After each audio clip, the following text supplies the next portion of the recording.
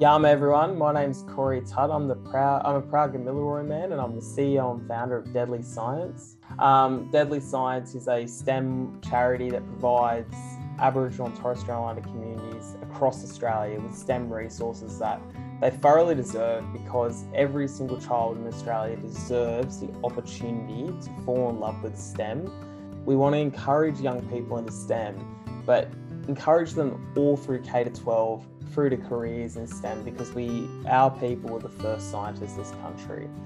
I started DeadlyScience because I started my career as a zookeeper, and when I was 16 I was told by my careers advisor that you're probably better off sticking to a trade or you'd end up dead or in jail, and science wasn't really an option for me. And it wasn't about intelligence, it was purely off socioeconomic status and race. And we often encourage Aboriginal and Torres Strait Islander kids towards sport and art, and they're great things, but they're not the be-all and end-all. And actually, our kids love STEM. They love engaging with STEM. Like the early opportunity for kids to find a passion and purpose, because they're the ingredients that we need. And if we're not doing that, then we're not doing our job and we're not doing effective engagement. DeadlyScience is 90% about relationships. We provide the resources, but it's the relationships we generate. And this partnership with WEHI is very important to me, because we need to build a pipeline for these young people so that they can have jobs that they can go to. But we've got to do it young. We've got to cultivate from grassroots level to provide these children with an opportunity. This partnership expands WEHI's commitment to supporting the next generation of Aboriginal and Torres Strait Islander scientists. It's been so impressive to see the impact of DeadlyScience's work, sparking a sense of scientific discovery in the minds of so many young people across Australia.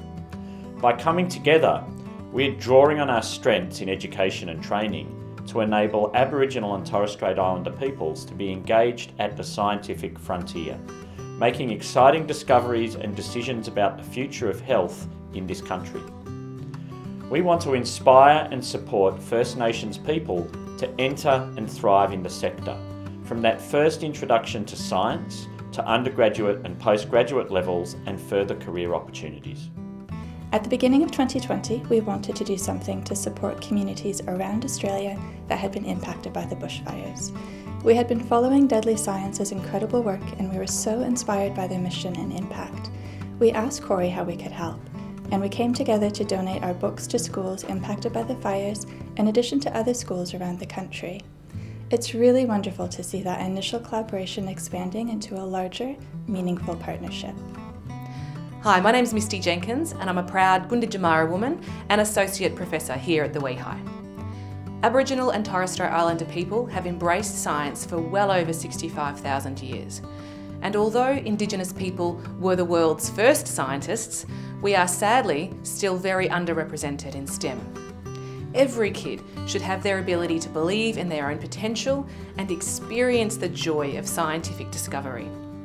By introducing STEM from a young age with programs like DeadlyScience, our thoughts and lived experiences can be inspired to promote not only ongoing academic success so that we can have the next generation of First Nations scientists and healthcare professionals, but so that we can prepare our students as they are the future. Being in partnership with WEHI is more than just words on a page. It's something deep and meaningful, and I think that's really important.